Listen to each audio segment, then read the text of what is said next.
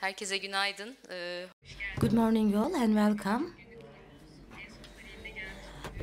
We have reached the last panel of the forum, which has been taking 1.5 days, and I hope you are full of energy and having a good day.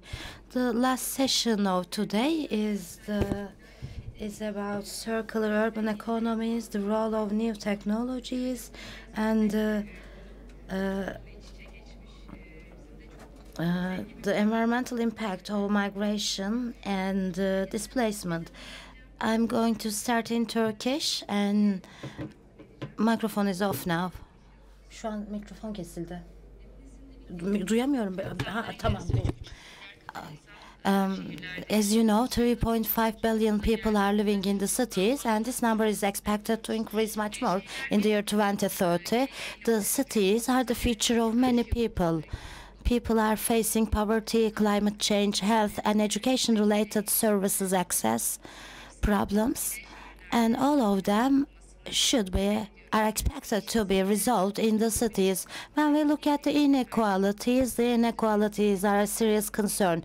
More than 800 million people are living in the slum areas, and this number is going up. The energy need is very high in the cities. Environmental pollution is very concerning.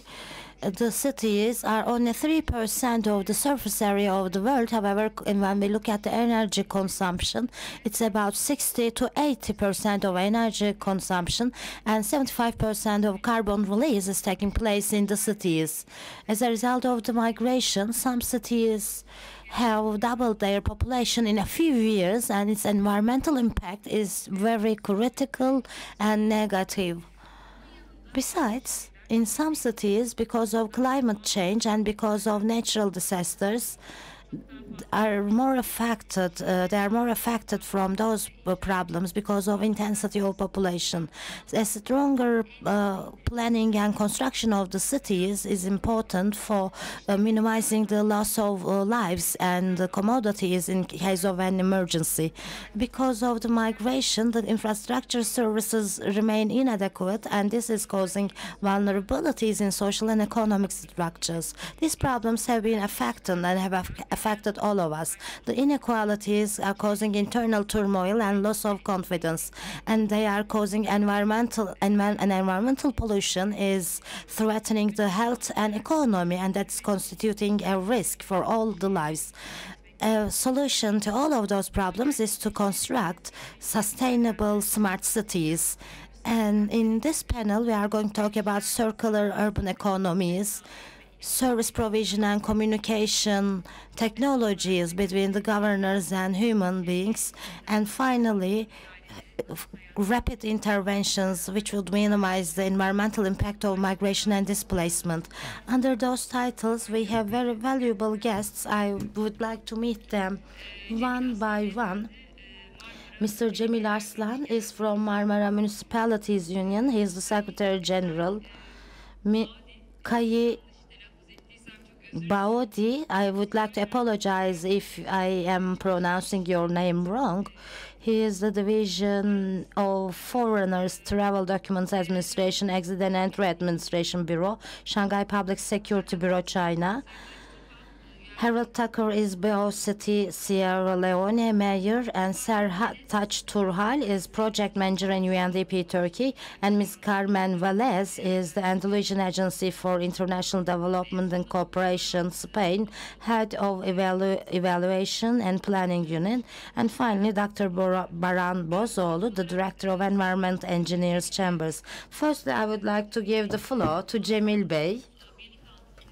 Under the union that you are affiliated to, there are some municipalities, and how do they meet the increasing demand in face of increasing migration and displacement, and the climate change and zero waste policies? What do you do? What do they do about them?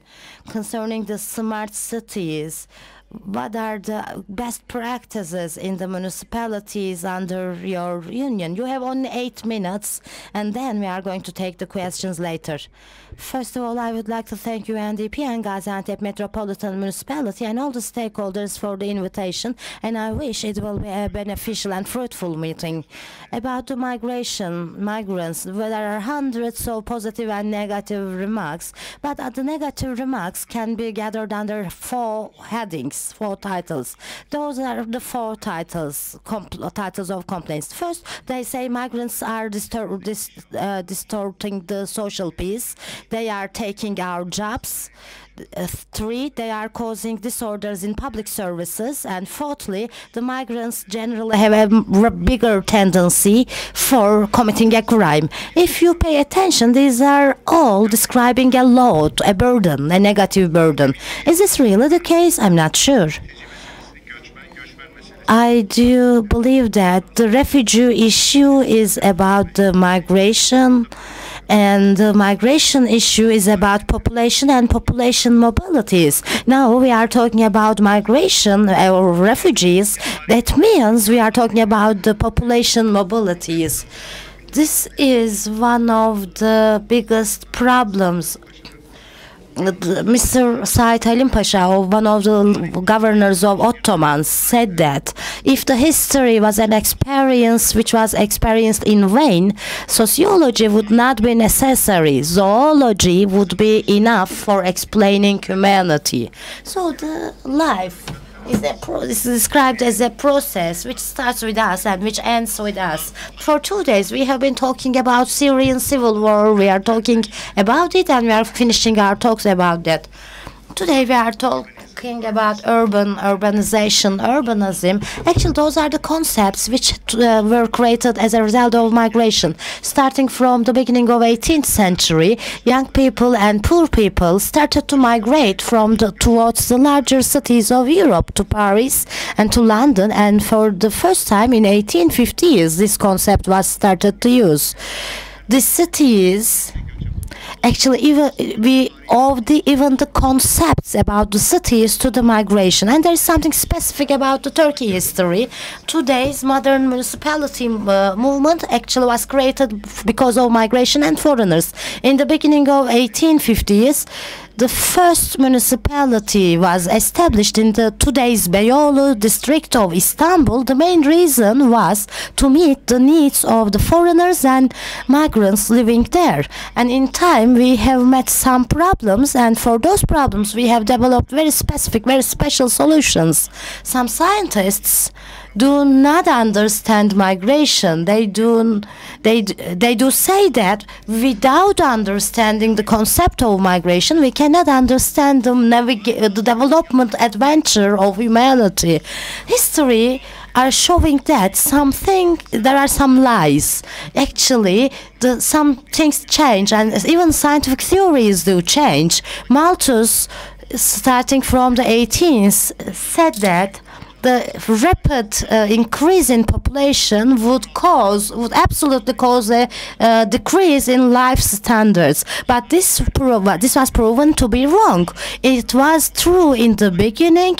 A population increase was absolutely causing a worsening in living standards. However, in the 19th century, this turned out to be wrong. And with the increasing population, the living standards would go higher.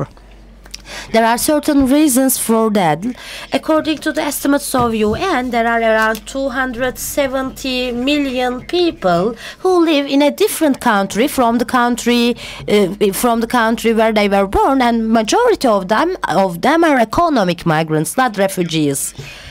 According to a survey of Gallup, in the world, there are 750 million people want to live in a different country if they can do so. It means roughly 15% of all the adult population in the world. Is this very harmful? No, it's not very harmful. A scientist called Michael Clement conducted a survey, and he said in the world, if all the people who preferred to live in a different country were doing so, the GDP of the world would roughly be doubled. Now we are talking about $83.5 trillion global GDP. If all people were fulfilling their desires and if they all migrated, this GDP would be doubled. According to the data of World Bank, the migrants going from a poorer country to a richer country are 3 to 6 times more efficient because the countries they migrate have stronger legal infrastructure, more open financial systems, and the migrants are generally more brave. They are more courageous in face of life. So actually we are not facing as big a problem as we think. The migration should be considered as a part of great population transformation and as a part of development. Only then we can deal with that. The work of mayors is not easy. On one hand, diversity and cultural differences should be managed.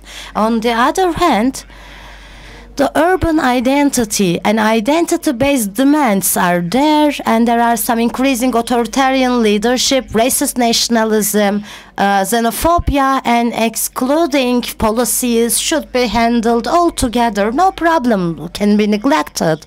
However, all these differences should be understood as a part of population transformation, and they should work about evolving that transformation towards a development in the future.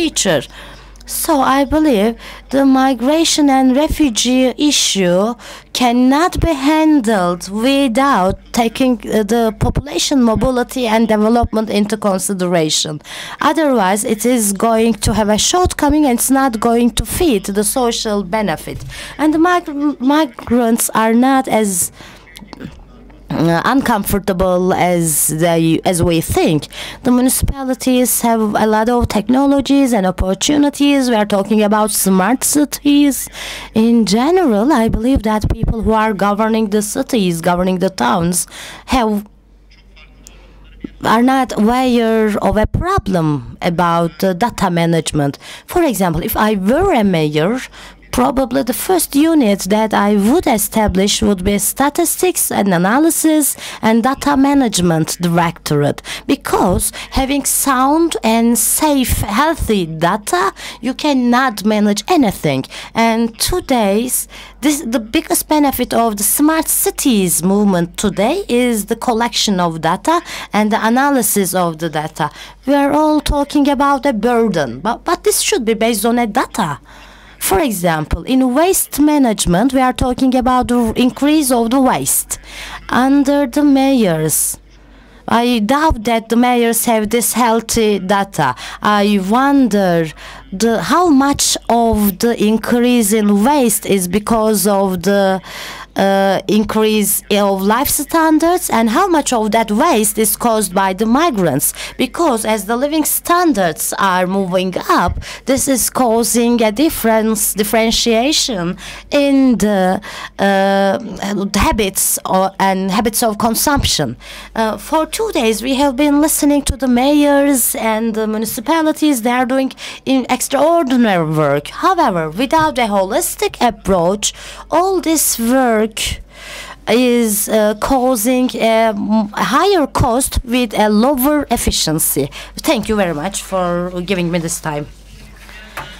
Thank you very much. Actually, we started with a negative introduction, but however, you talked about the positive impact of migration in development. It was very important and valuable, especially in the vision of smart cities. The analysis of the data and conducting this with a rather holistic approach is undoubtedly important for the development of sustainable policies. Right at this point, I would like to give the floor to Shanghai Public Safety Bureau Entry and Exit Management Leader. They have innovative and innovative works. And now, would you please share us some examples about what you do in Shanghai? Okay, good morning, ladies and gentlemen. Today it's my honor to be invited to participate in this forum. And I'm from the Immigration Office of Shanghai. And, Shanghai is a financial center of China. But almost 400 or 500 years ago, it's only a small fishing village. How can it become a so big metropolis during the last few years? Because we developed the city with innovation, with opening mind, and travel basis to build the city. And currently, you can see we have around 24 million citizens. 24 million citizens is almost 1/3 of the population of Turkey, right? And there are almost 200,000 foreigners reside in Shanghai. As an immigration officer, I provide some service to the foreigners visiting or residing in Shanghai. And next, I'd like to share some of our practice with you. Firstly, we set up a lot of visa service or residence permit service stations at every district of Shanghai. We have 16 districts in the whole city. Every district has a service center.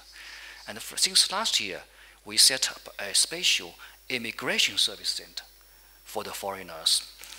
In this immigration service center, we not only provide this kind of visa application services, but also for permanent residence services.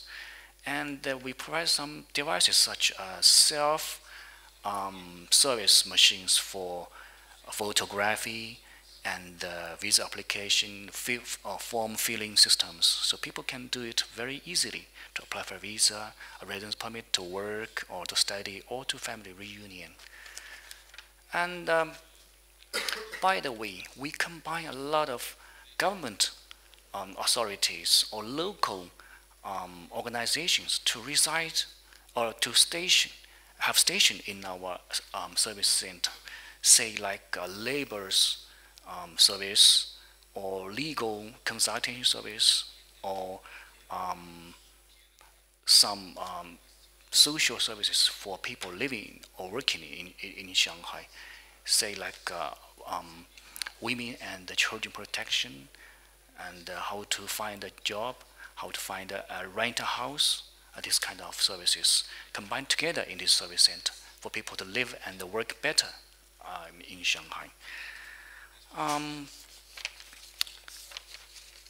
Besides this, we also provide online internet plus government services. It's called e-business through our daily job. For example, we developed our registration for accommodation service to the foreigners. Normally, foreigners have to go to police departments or police stations to register for their accommodation. And from this year, we improved our services. Any foreigner can use their cell phone, and they can use the website of our immigration service to locate his position and register for his accommodation. Just like if we stay in this hotel, he can do it right at the hotel, not necessary to go to the police department to register. It's quite convenient for those people. And for the visa and the residence permit application, people can do it at home or even abroad to apply it. We used our website, the WeChat site for people to, it's an open site for people to apply for a visa or residence permit to work or study or for family reunion. And they can apply for an appointment. It's about 1 week later. At the appointment date, they can appear to our office, any office in Shanghai. We have 15 offices. And they can raise the application at the site, and they can get a visa or residence permit right away, less than 1 month. It's quite convenient for people to apply for a visa for touring, working, or studying in Shanghai. By the way, this year we also improved our job together with the Labor Bureau. Normally, people want to work, they have to get a work permit through the Labor Bureau, and they get a residence permit from the Immigration Department. Now we joined these two permits together. We set up a joint account, some joint counters at our office for foreigners to apply for a work permit and the residence permit together. So it means you can raise an application at the same site with the same documents. Otherwise, you have to go to the Labor Bureau first, raise application with a lot of documents, okay? Then maybe 1 month or 2 weeks later, you get the permit, then come to our office to apply for the residence permit. It takes almost 1 month or even longer, and you have to submit a lot of documents twice. Now you can go to one site and raise one application and get two documents together within almost 1 week. It makes people quite easier to work in China, in Shanghai.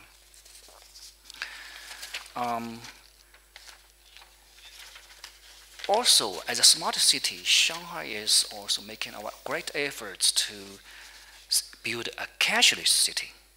People can just carry a cell phone and go everywhere in Shanghai without any cash. You can pay in the shop, restaurant, buy flight tickets, train tickets, even pay the visa or residence permit, this kind of fees without any cash. For example, when you apply for a visa, we'll give you a receipt. And on the receipt, there is a QR code. You can pay with the cell phone, with the QR code. Or when you pick up a visa, you can pay by your cell phone. Scan it, pay by WeChat, by Alipay, or by Union Pay. It's quite easy, no cash necessary, because sometimes you have to pay quite a lot. I think it's almost the same. For example, if you have a big family, 5 or 6 persons, you need to pay a lot of money for the visa fee or for the fee of a residence permit, maybe around 10,000 liras or what, for the whole family for 5 years of staying. But if you pay by the cell phone, it's quite easy. You didn't carry so much money with you, right? So it's quite even easier for you. Plus this, they can pay anything with the cell phone.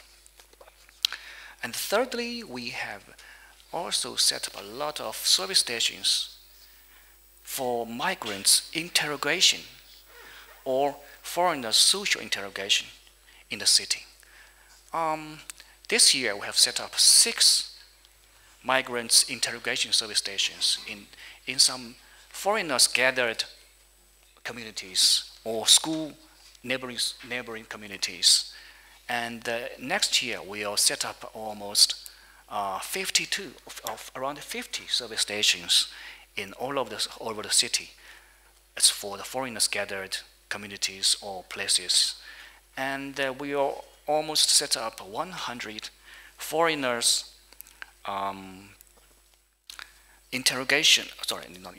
foreigners social integration service stations, just for the people, the foreign people in Shanghai, to know better about the city, know better about the community, and get trained, just like a language training and job training, or get some aid, support from the community or from the local society. And we also set up a Chinese language examination site at our office for people to go through the Chinese language examination, because it's necessary for foreign students to study in China. They need to go through the examination, Chinese language examination. And also it's helpful for foreigners to apply for a job. If you can go through the Chinese language examination, you can get a better job, because some positions need people can speak Chinese. If you can only speak foreign language, maybe it's difficult to communicate with local people. Just like we have more than 600 big companies. It's called international, external companies. So they need this kind of persons who can speak Chinese also.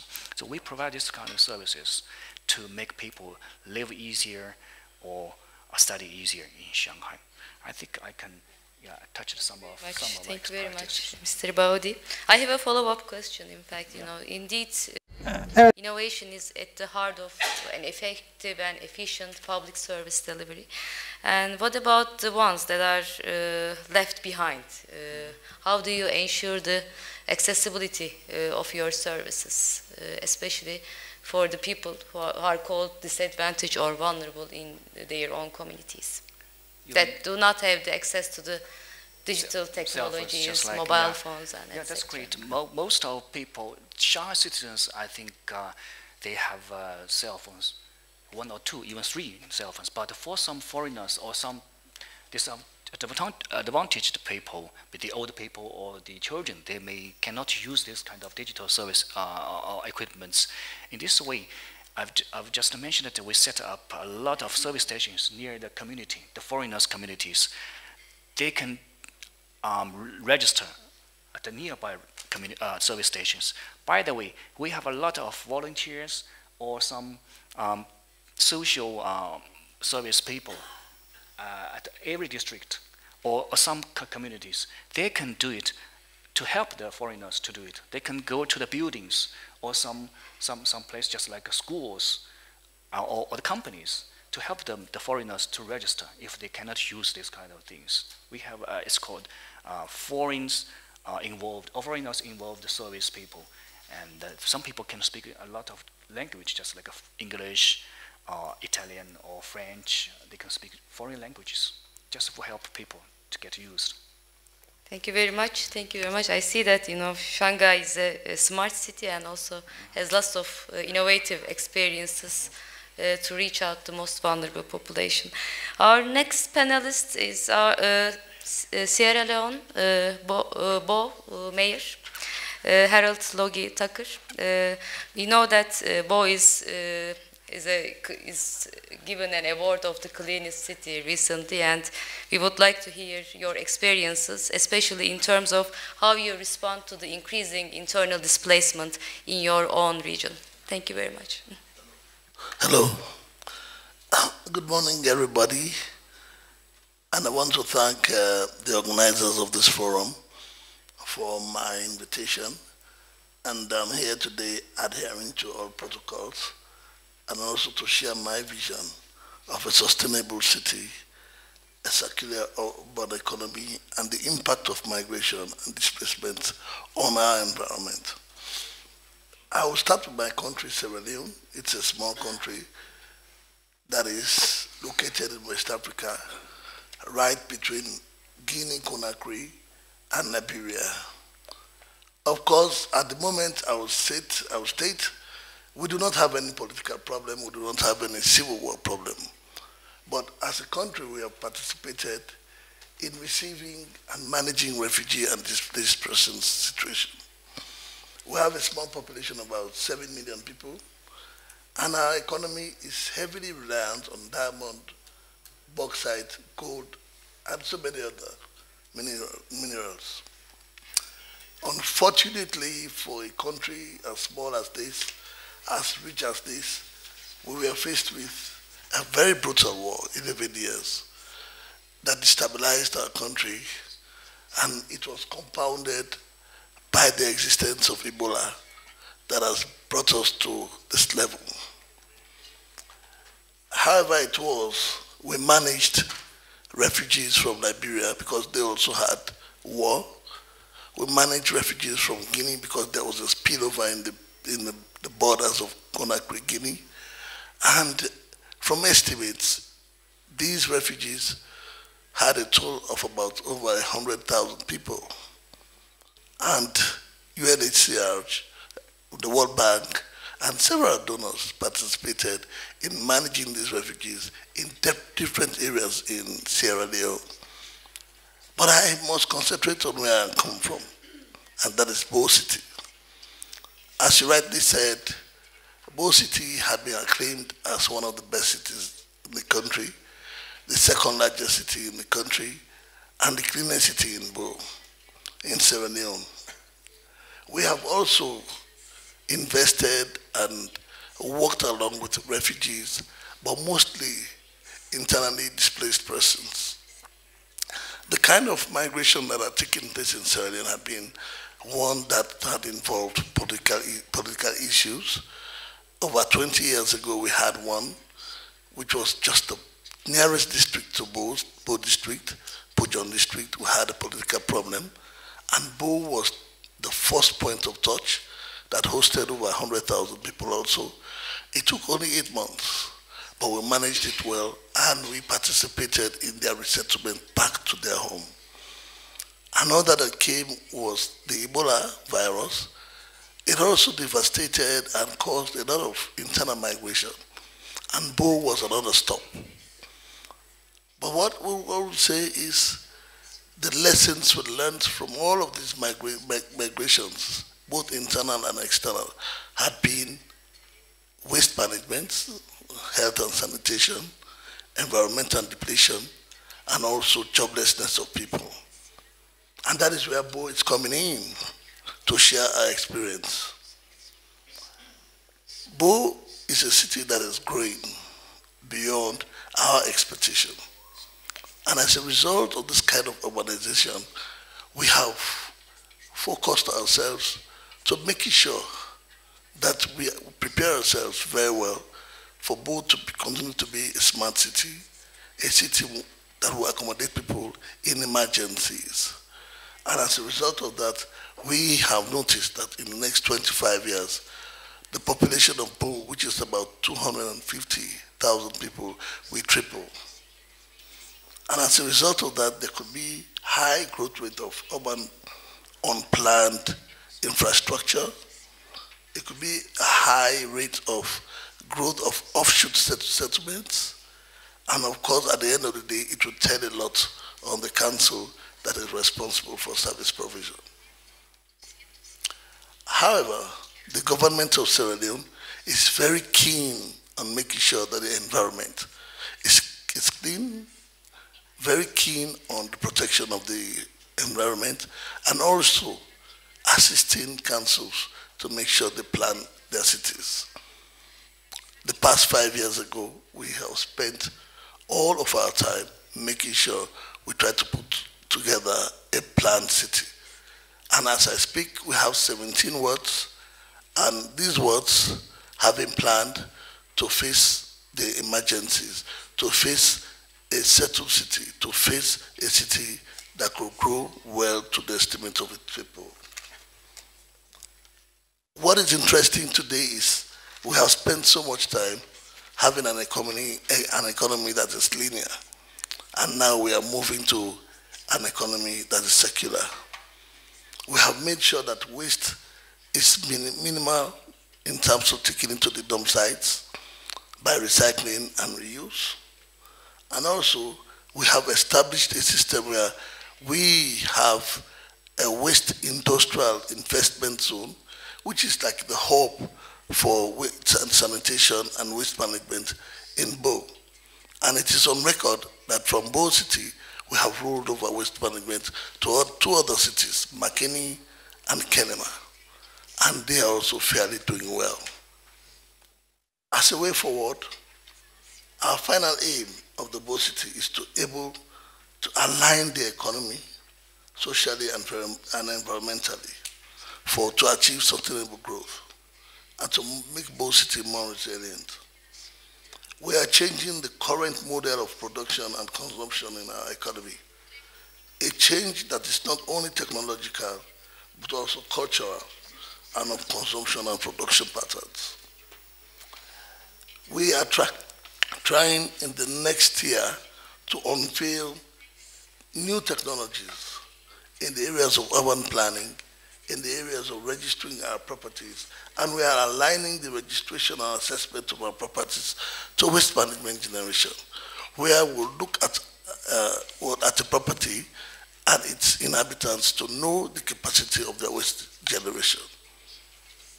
And we are making sure it is the people's centered agreement and arrangement. However, distinguished ladies and gentlemen, these gains will enhance the council with very good revenue generation. I want to also inform this House that we have worked with other partners in the UK that are commended Bo City in the areas of urban planning and spatial planning. The reason being that because of its untidy nature in the past, we are trying to make sure that an urban city like Bo is very compressed and has potential to allocate different communities for different arrangements. I also want to say, we could be talking about migration, we could be talking about internal displacement, but probably today we could act as advocates so that our communities and our societies, our countries become very democratic, become transparent, and also allow the people to take their fate into their own hands. And I want to thank you for listening. Thank you very much. Thank you very much again for your valuable contributions. I see that Bo is a city, a smart city, that reflects integrated response to sustainable development that is brought by the migration and internal displacement.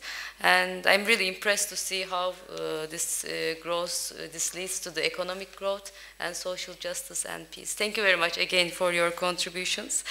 Our next panelist is Sertaç Turhal. He is the project manager in UNDP Turkey. As you may know that UNDP Turkey has been managing a huge program on Syria crisis response and resilience. And one of the pillars of the work is mainly addressing the municipal support, municipal infrastructure work that Sertaç Bey also leading. I would like to ask you your experiences, your reflections about working with municipalities, especially in terms of waste management and recommendations for future steps. Teşekkür ederim Seher. Türkçe devam edeceğim. Seher'in söylediği gibi aslında UN... Thank you very much. I'm going to speak in Turkish. As you know, UNDP, there has been a crisis since quite a long time.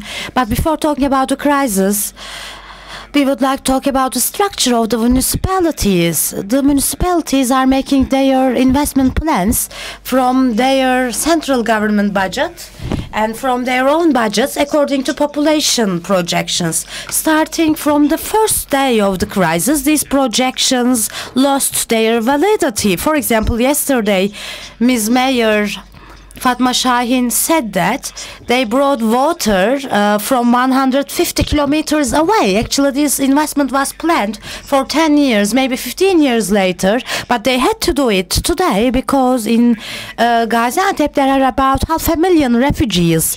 So any municipality, it's not possible for any municipality to arrange investment plans according to such a sudden change of population. If you ask the burden to the municipalities, we can talk about environmental and financial burden. If we talk about the environmental burden, the refugees' pressure to municipalities is like you and us. For example, an average person in Gaziantep produces 1 kilogram waste, and a Syrian person produces 0.9 kilograms of waste. It's almost the same. It's very close to the ordinary citizens. But this is an extra burden, and the municipalities needed extra investment for meeting those needs. At that point, in order to support the investment plans of the municipalities and central government and for the involvement of UNDP, we have started an approach as UNDP. Actually, there are 3 axes. One is coping, the other is recovering, and finally transforming. Starting from the first moment of the crisis, the fundamental services was very important. All of a sudden, as it was mentioned yesterday, over one night, 15,000 people arrived. In 1 year, the population increased by 500 million people. So the fundamental needs had to be met primarily. And UNDP started working with that at the first stage, which we call coping. And many service vehicles were provided. For example, firefighter vehicles were purchased. in the number of fires extended very high. All of a sudden, it was doubled. So first of all, we have bought firefighting vehicles, and we have also purchased waste collection vehicles. In the southeastern cities, we have bought 105 service car vehicles. But it was just not plastering a wound. We then passed to the second stage. It was about the environmental dimension, climate change dimension, carbon release dimension. We are trying to advance with a certain plan and integrated solutions. First of all, we need to create an integrated solution. We have to make an assessment, and we make a decision together with the local government. The solid waste is an important area, because one of the biggest expenditure items of the municipality is the solid waste. That's why we have focused on that. Since 2014, first collection of the garbage, then the transfer of that. It's a high cost item. And then the elimination of the garbage is an important work. However, there was a value chain. However, this extra population increase broke that chain. So there's no more chain anymore. First, the collection of the waste with the vehicles. Then there are, in Gaziantep, we have two solid waste transfer stations. We have provided efficient transport of the garbage or waste. As you know, in the metropolitan municipalities, there are 1 or 2 landfill areas, and the carriage of the waste from one point to another point is a high cost, and it's a high carbon footprint. And there was no landfill, and they were using wild storage areas, and it was causing a huge carbon formation, and it had a negative impact on the climate change. We stopped it. We have established 8 transfer stations. So what do you do when the field arrives to the landfill? The storage is not enough, and the main goal is the garbage should not go to the landfill. And at the moment, we are establishing a mechanic differentiation biologic degradation facility. We want to produce an income for the municipality, and we produce biogas so that the garbage does not go into the landfill. This was the second part. Now I'm going to talk about the third part, which is most important thing for us, the transformation. According to us, a municipality, if makes a correct investment, they can save money up to 40%. As you know, the municipalities are political entities, so right investment might not always be the right investment. As you know, they are elected every 5 years, there are elections. So what we mean by investing in the right point? There is a need, but we don't need to feel it's not good to meet that need with a plastering approach. There must be an integrated management. In this scope, we are trying to optimize the systems of the municipalities. For example, when you change the garbage collection regime, the municipality can save money. And when we use the system of solid waste transfer system, the municipality saves every year about 1.5 million liras because of this new system. And the personal trainings is important, and preparing the municipality for national and international funding is very important, especially in international fundings. Preparation of the projects are very important. If you don't have ready projects, if you don't have any feasibility, if the project has not been drawn, these projects takes very long time, maybe 1 year, 2 years to be implemented. And the international funds do not have the luxury of waiting so long, so the funds cannot be used properly. So we are trying to accelerate the preparation of the municipalities. The climate impact is very important. Part of the technical support to municipalities, for example, the solid waste management plans. Until 2050, Municipality of Gaziantep's investment in solid waste and technologies are explained in a guide document. We believe this is very important for the municipalities, and hopefully we will try to support those investments. Similarly, in the city of Hatay, which is a neighboring city, we have finished a carbon footprint action plan. This involves public, private sector and the local people. It goes even beyond the Paris Treaty. It is going to decrease the carbon release in this action plan. This has been presented to the municipality of Hatay.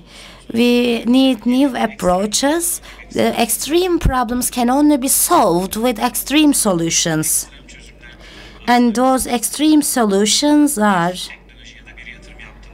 when we make a technology or an investment, rather than just meeting the need, we need to consider climate and climate change, and that should be sustainable.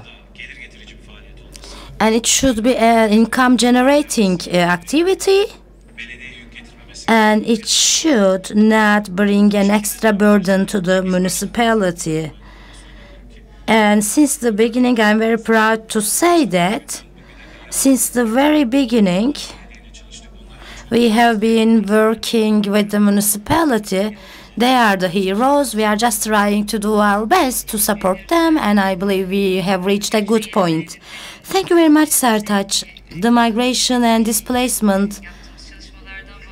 You talked about our work about the migration and displacement. Actually, we are talking about integrated approach. When we look at the waste, solid waste management, apart from environmental dimension, it has economic and social dimensions. Do you think your work will have a social impact? Actually, in the solid waste in Turkey, we know that there is a reality in Turkey. In the solid waste, there is a social reality, and zero waste is the policy of the state. And actually, the numbers are improving with the current resources. It's 11%, and now we are trying to raise this proportion. And the social dimension is the street garbage collectors. We have some research about that, and as far as I know, the ministry is going to make a solution. There's an informal economy, and there are about 150,000 to 200,000 street garbage collectors. This is an informal economy, and it's known that most of them are Syrians or refugees. So there is some work to turn this informal economy into a formal economy, but we don't have any other work on that. International Development Cooperation Agency, and they have a huge role in raising awareness on this phenomenon, migration, and also in displacement issues. Could you please tell us your experience, how you accelerate the integration of the refugees and migrants within your own societies? Thank you very much. Buenos días, good morning, good evening, and thanks, Seher. I would like to start thanking the organizer of the forum on behalf of the Andalusian Agency for International Cooperation for the invitation to share with you what we do from the field of international cooperation and to offer us the possibility to learn from you. Last April, we began the elaboration of our third international cooperation master plan that will cover the year 2020 to 2023. For its formulation, we have organized several meetings with the main stakeholders in the cooperation policy in Andalusia. We call the process Andalusian Dialogues in the framework of the Agenda 2030. The UNDP, I look to Juan Carlos López, who has been the chief of this companion process. As I mentioned, the UNDP has accompanied us in this reflection process. The plan is now in the final process of approval Had I had to highlight significant features of the plan, I would say the alignment with the 2030 Agenda and the Sustainable Development Goals, both from actions to be carried out in third countries, in our, we call priority third countries for international cooperation, and those actions aim to target the population in Andalusia. Other feature I would like to highlight is the emphasis on the coherence of policy for sustainable development and the search for multi-actor and multi-level strategic alliance, aware that compliance with the 2030 Agenda implies sharing responsibilities, and also the integration of gender, environmental sustainability, and climate change approaches, as well as territorial approach and human rights approach. The general objective of our plan is to contribute to the fight against poverty, inequality, and to the promotion of human sustainable development within the path of the 2030 Agenda. On the one hand, the strategy of what we do in our priority countries is based on sharing our experience, our capacities, our development model to foster the generation of development process and working together in the localization and achievement of the Sustainable Development Goals in their territories. From the area of humanitarian action, the plan focuses on coordination between humanitarian actors and among them and the development actors, looking for synergies among humanitarian and development areas. The plan also incorporates the resilience and prevention actions in a transversal way in all development actions. On the other hand, what we do in Andalusia, I would like to go deep in this point, our objective in this area is to contribute to form a global citizenship.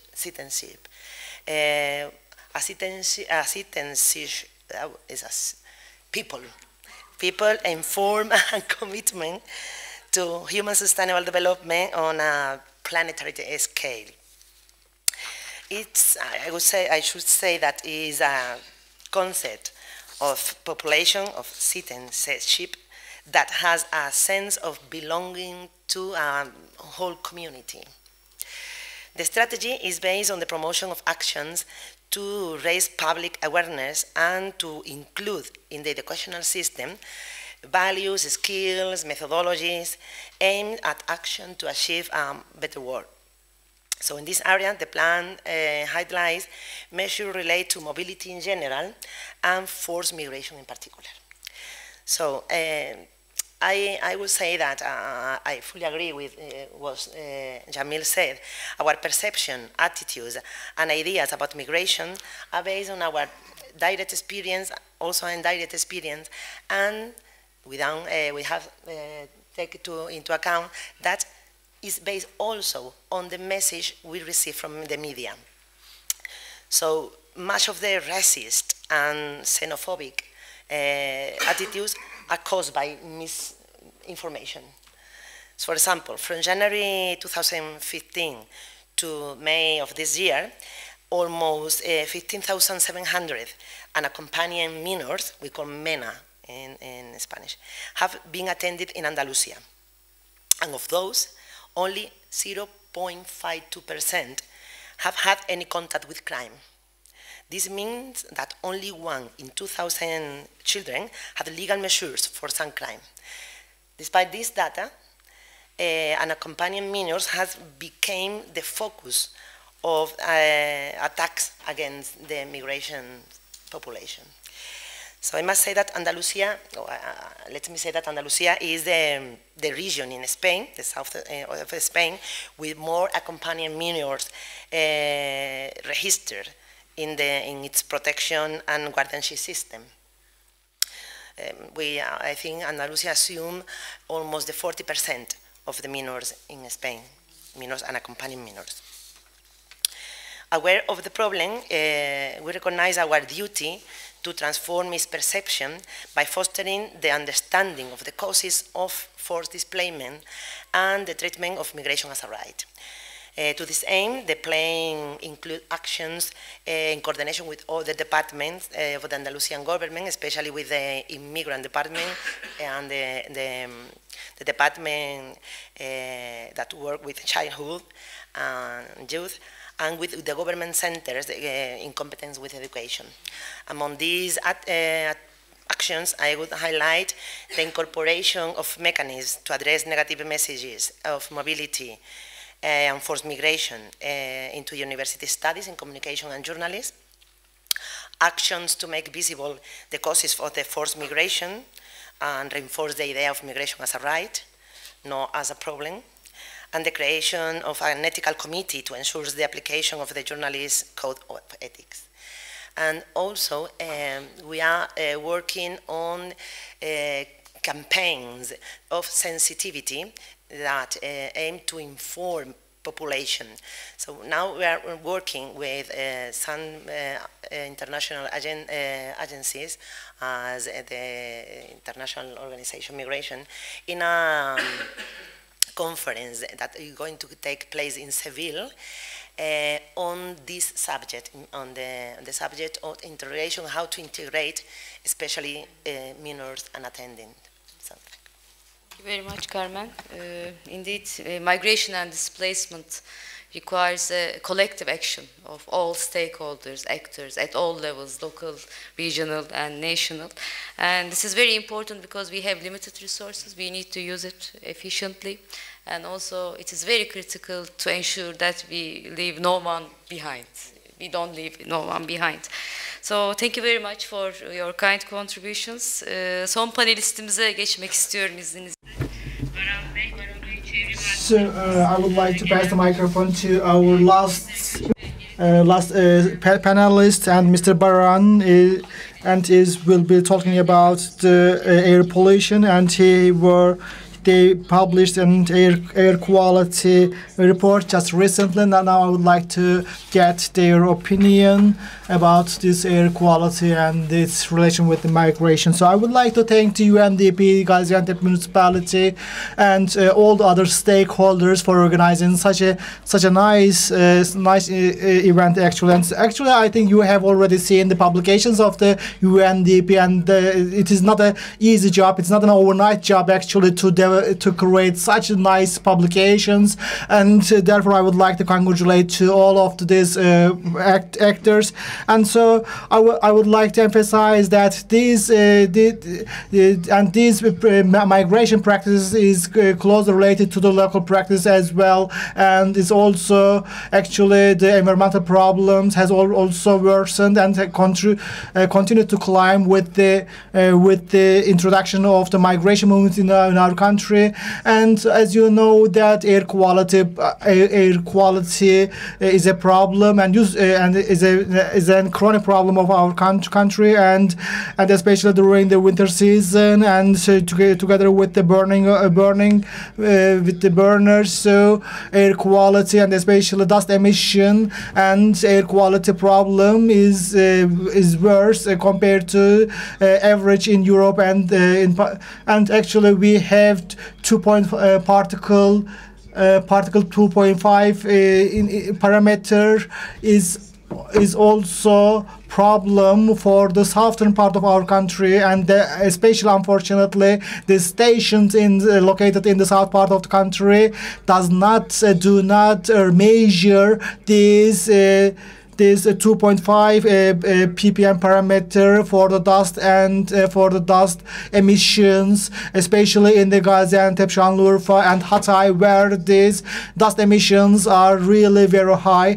And it is really true that there are environmental air quality problems, especially in the areas where the migration is an issue, and like the Gaziantep, Şanlıurfa, Mersin. And when we look at to these provinces, countries, compared to others, Gaziantep is on the right path and having some improvements after the introduction of the natural gas here. And however, in Mersin, for example, including the migrants, and unfortunately, the people of Mersin have to inhale the polluted air for 300 days of a year, and for the Şanlıurfa it is 181 days, and it is 305 days in Adana. And there, unfortunately, there is an increase, and this increase seems to be worsening in the next years and next coming years.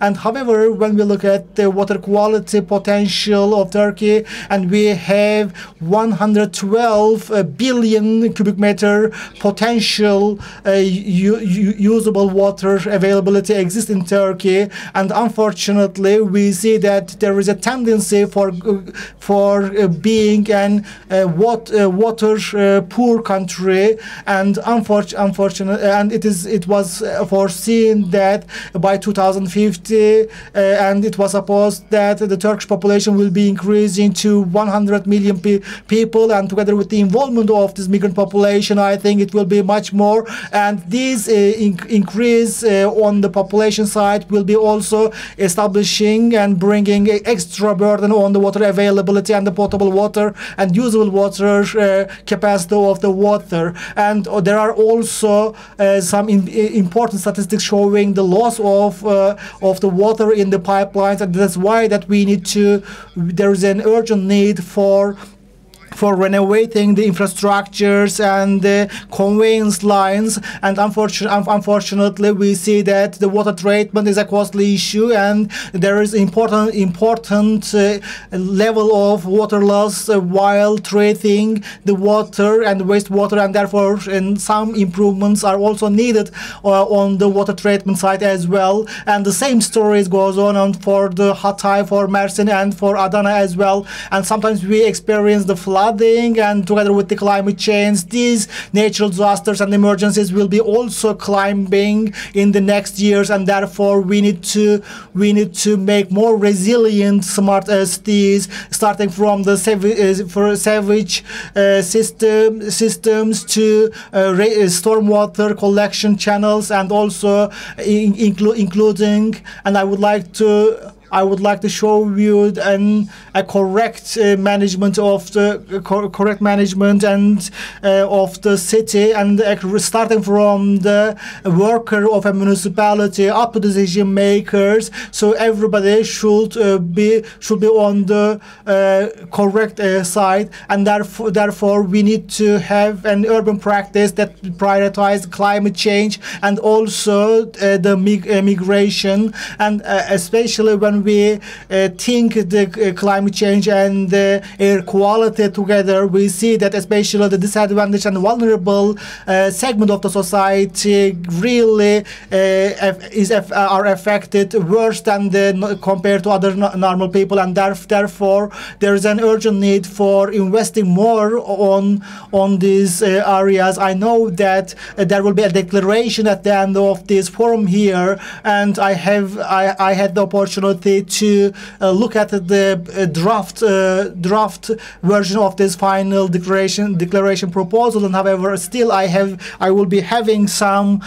proposals and the recommendations as well, and especially for establishing the best practices and like the technology transfer, exchange of the good practices between the cities should be encouraged, and therefore sustainable and the continuous cooperation environment and the networking activities should be performed between the cities, and there should be promotions for the cleaner technologies, and especially instead of providing the coal to the people, there should be other mechanisms for decreasing the cost of the electricity or the natural gas in order to contribute to air cleanliness of the city. Thank you very much for giving giving me this opportunity. And really thank you very much for the statistics that you have shared, even though they are worrying statistics indeed. And of course, we cannot say that it is not my concern, because environment is something that touches to each of us and to the life of each of us, and therefore, starting from the NGOs to the individuals to the citizens, we have really major roles and responsibilities indeed. And thank you very much as well for the recommendations and the proposals for the draft version of the declaration. And however, I would like to remind you that it will be a living document, and therefore there will be continuous contribution and involvement of the document will be possible through the next series of the forums. And thank you very much to all of you, all the speakers and all the panelists. And I think we have only 2 minutes left. I don't know, I didn't receive any question, and however, still I would like to ask to our audience here whether they have any question or not that they would like to address to the panelists. Thank you. Hi, my name is Salal Haidari. I'm from the Rotterdam Municipality, the Netherlands. Actually, I'm wondering about the surveys if you have held in Turkey about the support of the locals of the migration issue. Can you tell us about the surveys and if there is any change, you know, at the beginning and later?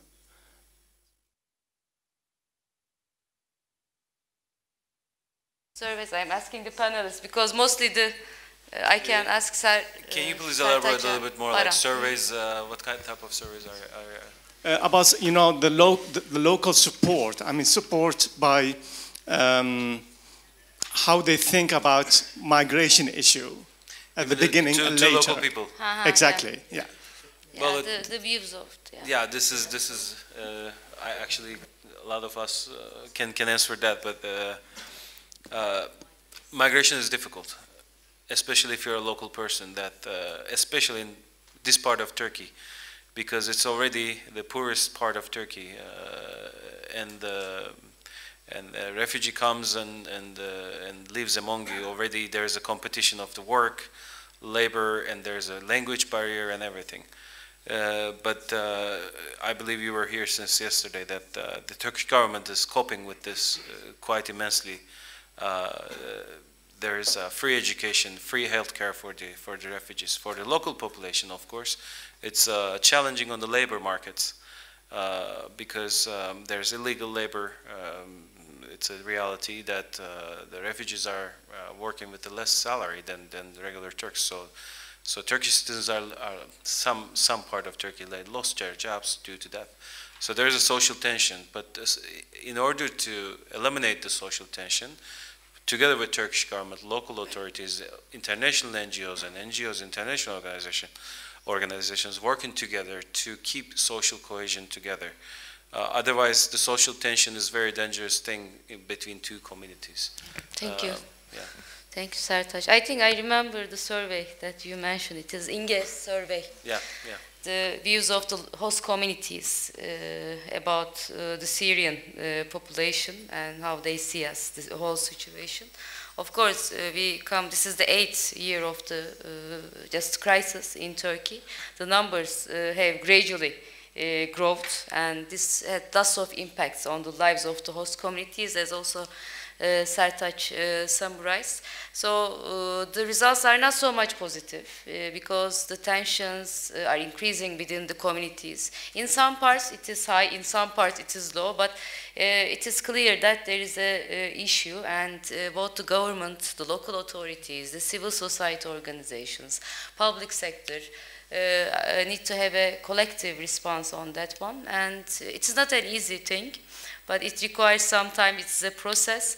But I believe that since, you know, the two communities have lots of things in common in terms of culture, in terms of social issues, there will be some good results out of it. But all of the actions that the local authorities, the international organizations are doing has a social cohesion component.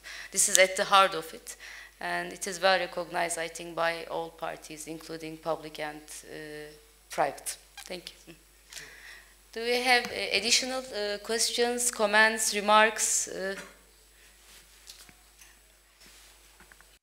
Merhabalar. Thank you very much, first of all, for the organizers for organizing such a nice incident, Alacacı, and coming from the Environmental Control and Management Department of the Gaziantep Metropolitan Municipality. And I would like to thank to UNDP, and as already mentioned, and actually as already mentioned,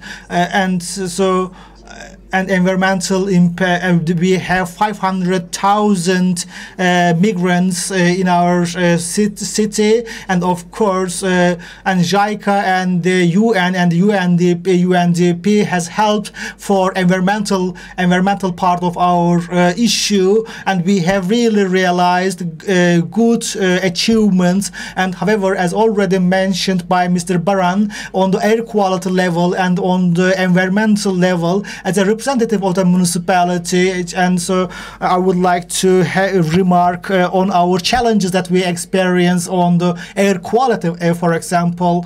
And so as a province, and on the general, and we have forbidden the use of coal, and under the decision of a municipality. And unfortunately, on the rural part of the city, and transition to natural gas is very problematic, as you know, and you cannot pressurize these people for shifting to natural gas. And there are migrant people, of course, living in the suburbs of the city.